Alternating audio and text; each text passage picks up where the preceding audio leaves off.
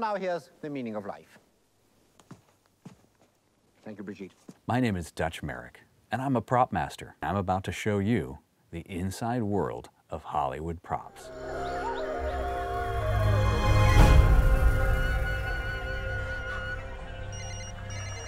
You don't think I'd go into combat with loose change in my pocket, do you? Here, you'd better have this. It's the world's most popular assault rifle, a weapon all fighters love.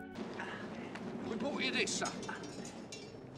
Every week is a new challenge on my show, and there are things that I would never think would be a prop that become props. Beard, madam. Magic is really all props. So there's something as simple as a deck of cards or as dangerous as a guillotine. Excuse me while I whip this out. It's a gift from some friends from out of town. Oh.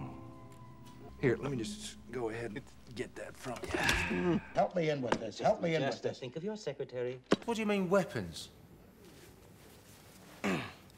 These?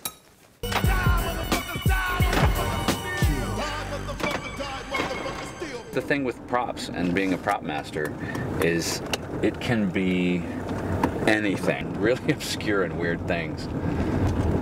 What a job.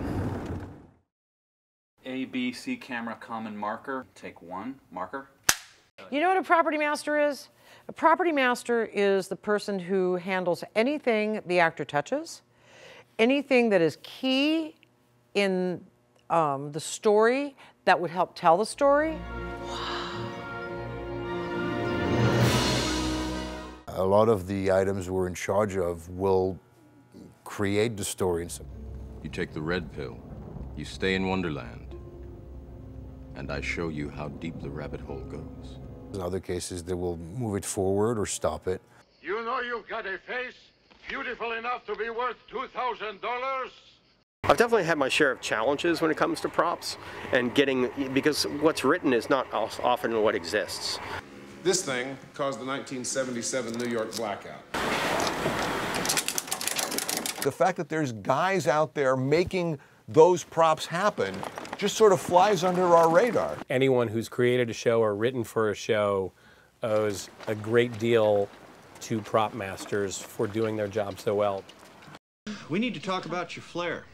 People don't know what we do. We're kind of the unsung hero, the secret weapon behind the scenes of the camera in Hollywood. So as I was in my bathroom, which was completely covered in blood and guts and broken condoms, the hotel maid walked in. It's like a circus. We pack it all up and move it to the next town, and then we unpack it all super fast, and it's set up and ready to go. Everyone knows just what to do. You get in early, grab a bite of food, and then you hit the ground running. First scene that we shot was 500 people coming off a sailing ship in New York Harbor. All the parts of all the models I built were obtained here at Kitcraft in Studio City. Props are crucial to storytelling.